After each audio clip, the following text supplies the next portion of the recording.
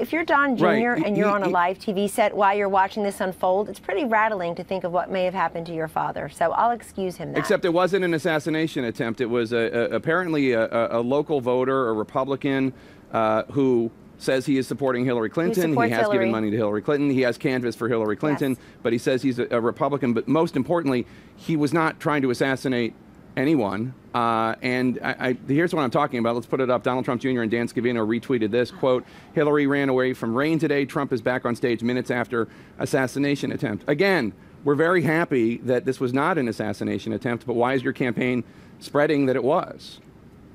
Well, how do you, first of all, that's really remarkable, I have to say, that that's what the storyline is here. I thank you for reminding everybody that the rain chased her away. There weren't a lot of people there at her rally to begin with, and the rain just let them running for cover. I think she's got to sort of travel nonstop with Beyonce, Jay-Z, and the likes of that just to prop her up and get a decent crowd. People, by the way, are there to see Beyonce, not to see her.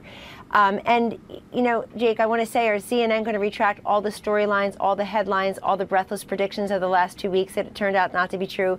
The race is over. The path is closed. It's going to be a blowout. You guys retract that, and I'll give a call to Dan Scavino about the retweet. I never reported anything along those lines. I've always been saying that this was going to be a tight election, and even when Hillary... Who hasn't?